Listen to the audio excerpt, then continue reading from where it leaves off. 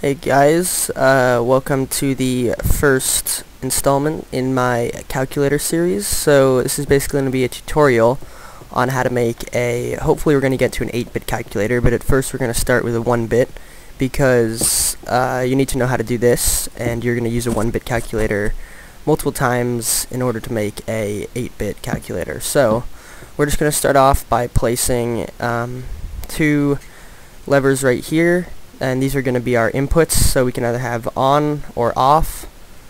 So on, off, and we're going to send these directly to an AND gate. So our AND gate, let's make it right here.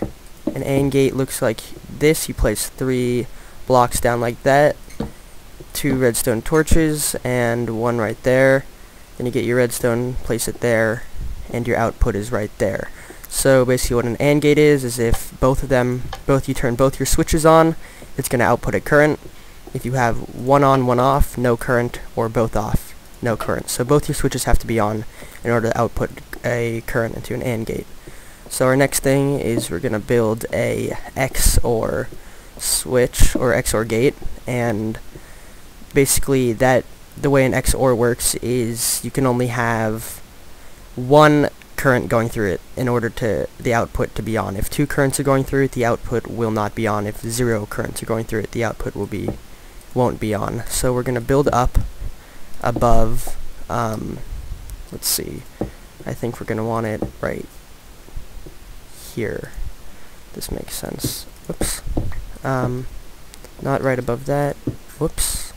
So right up here will be where our XOR switch or gate will lie, and how did I do it over here?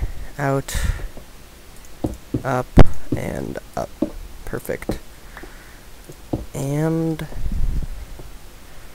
let's turn on fly. Perfect. Weather, rain. Let's turn that rain off. Do.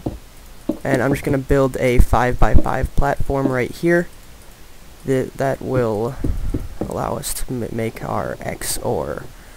So now we're going to run a current up through here and up to here, and same over here. And then an XOR basically looks just like this, so you can just copy it. I'm going to be placing that there, and and your output, you can just basically take off any of these redstone currents will be your output. So just to show you how this works is, if we have 1 current on, the output over here is on. So let's just take it off. You see right here is on. If we turn 2 on, the output is off. And if we have 0 on, the output is off again. And basically, this is the basics of a 1-bit calculator. Let me explain what this means now. So, in order to do this, we have to calculate everything in binary, and then later we can translate it to our 10 decimal, or our decimal system. So basically, right here is if both currents are on, it's going to send a current through here. And that is going to be the equivalent of 1, 1 in binary, or 2 in our 10-digit system. So basically, just for now, we can throw a... How should we do this? Let's just throw a inverter, and then another inverter. And we'll have this torch right here, and we'll throw on a sign right next to it that says, where is the sign? A sign. And we're going to want this sign to say 2. So when this lights up, we're going to have 2. And then when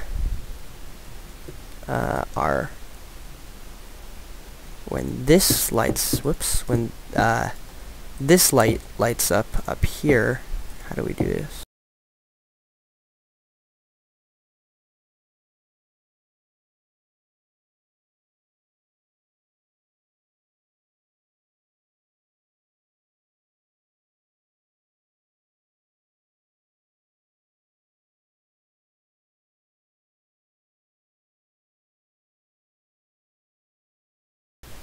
I guess we could make a switch for 0.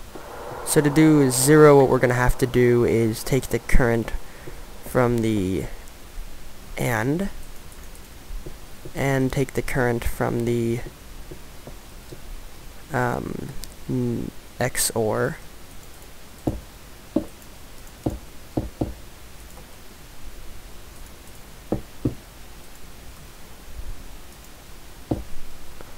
and hold on, I'll be right back quickly. I'm gonna learn how to make a not OR gate, or what is it? A NOR gate. So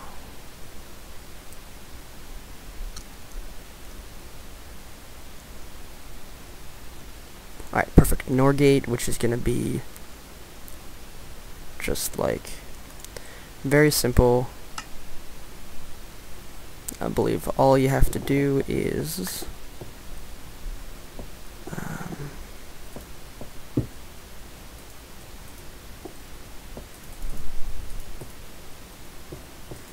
do this, and then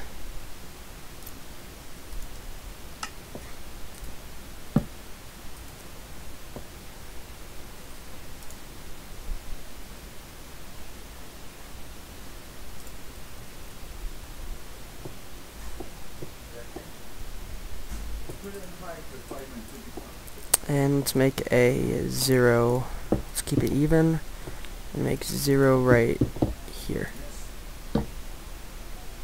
Do do do do do do do do do, and